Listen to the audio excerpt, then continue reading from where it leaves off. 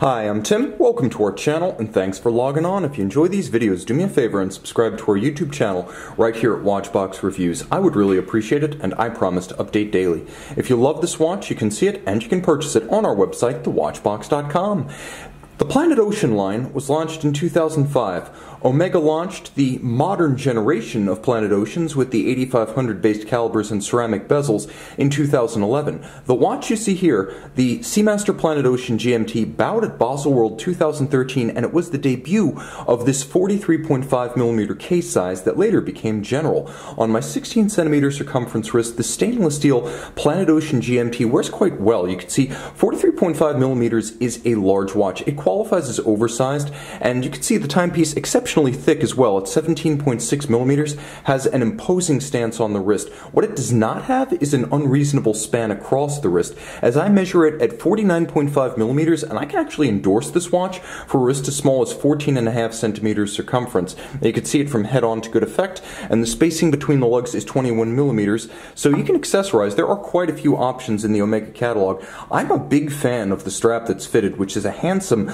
matte finish black vulcanized rubber with a molded center spline to give it volume and body. You can see that there are slots on the side featuring a contrasting stitch in the Planet Ocean signature orange. Very comfortable, but also very durable. This is not a gummy strap. This is not silicone. This is the real thing, rubber. You can see the clasp, all of stainless steel, polished and satin finish, twin trigger release for security, and of course this is a time-tested Omega mechanism, and it simply removes all excess length while obviating the need for minder loops. It's very clean. Everything is hidden under the clasp body when it is fully sized and buckled to suit. Jumping back to the case, you know it well, Omega Seamaster, and for that matter, Speedmaster watches have used this case for over 50 years. Satin flanks, which are vertical, longitudinal satin finish, polished and flaring lyre-style lugs. There's a little bit of a countersink to the crown, so providing a bit of sheer guard, and you can see that the Omega logo nicely polished and relieved against a blasted base, and that's just the crown. Attention to detail rife here. You can see in between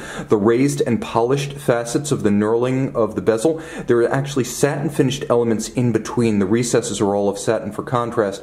The bezel is a GMT style bezel, so 24 hours bidirectional, sometimes known as a pilot's bezel. Liquid metal inlays for the numerals and indices, and you can see that it is a ceramic insert, so very scratch resistant. The dial is all in gloss, white gold hands, white gold indices, all applique on a gloss black lacquer base. This was just before the ceramic bezels arrived, and you can see there's a lot going on. There's a 24-hour hand, local hours, minutes, seconds. The watch does feature hacking seconds. It features a GMT functionality that allows you to set that local hour hand independently. You pull the crown out, everything stops, hacking or stop seconds mode. Now you can move everything in sync. And if you use the bezel, if you actually do set that 24-hour hand to Greenwich Mean Time, you can use the bezel to temporarily judge a third time zone. Screw down the crown. The watch does feature the helium escape valve and 600-meter diving depth, even though because of the bezel, it is not a true dive watch by ISO spec. Nevertheless, dives just as deep as a standard Planet Ocean.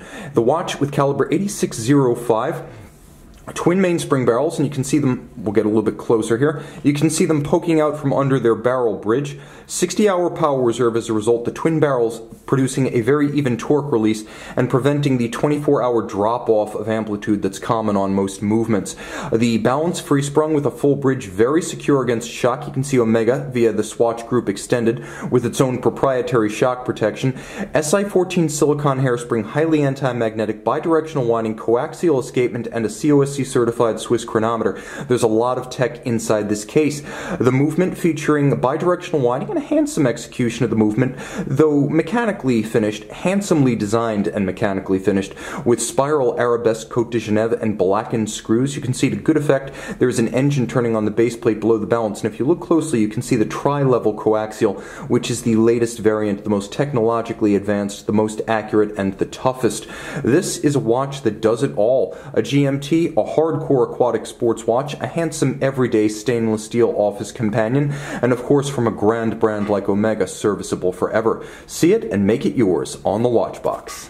The Planet Ocean GMT, as you can see, differential lume color for the dial features, as well as the pearl of the bezel and the minute hand of the dial.